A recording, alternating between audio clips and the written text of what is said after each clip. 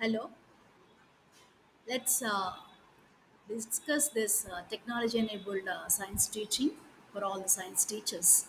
Uh, Let me just go through the different techniques that we've been using. I've used in my own classes. I would like to share it with you all. So, one is mobile teaching, animations. You can see the animations, simulations in classrooms, and recorded videos. So the different techniques that I've used are not digital classrooms, flipped classrooms, Google classrooms. Some of them is what let's share. So yeah, digital classrooms can be anything like e-learning, visuals, pop-ins, animations, open online courses, YouTube lectures, your own lectures, self-recorded, or eminent people's videos which are available, professors, scientists, and so on. You can have your YouTube links shared of your own recordings or others through WhatsApp or social network to all your students. They will go through that and come back to the class after preparing. So this is one thing. Then simulations, experiential learning, mobile learning. These are all the things. Other than this, we also have something like before the class or while the classes are going on. In between, we can have some opinion poll. It can be a general one, or it can be our own subject, something different from what they normally learn. So, like you can give some general questions like this about present scenario of the government of India in science and technology. What are the current topics, and then present examination system, present curriculum. Any of these things can be, as a debate, as an opinion poll. Uh, Give it a week's time, 10 days time, or whatever, depending on the size or the number of questions that you are sharing. Let them go through it, give them some thought, let them give some thought to the questions that you've shared, then come back and you can discuss these, debate it, kind of involving the people, not just the studies. It can be general, something related.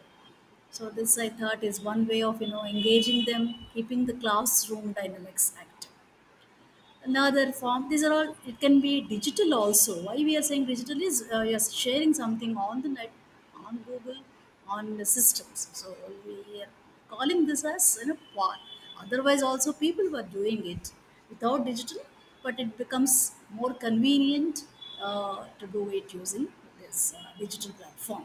Question and answer sessions, I think most of the teachers will be using that.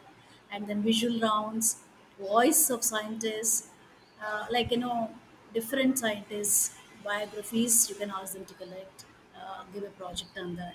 Or you can have a quiz on different scientists voice, recognize the voice, recognize the experimental setup.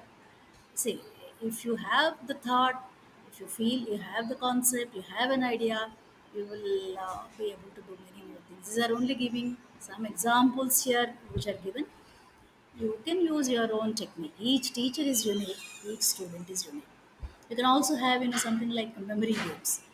If you have any particular topic, regarding the topic, what are all things that are needed? Say for an experiment, suppose you are doing, what all you require for that experiment, keep them all together, and then prepare a slide, present it to the students. After some time, let them recall from the memory what it is. Likewise, you can create 10 slides in a particular class, depending on the length of the time which is allotted for you. Test their memory. It's a fun way of doing it. Just remote learning, they may not like all the time. Nowadays, present generation kids like all the dynamics. So it's a simple beginning, a small effort that is being made.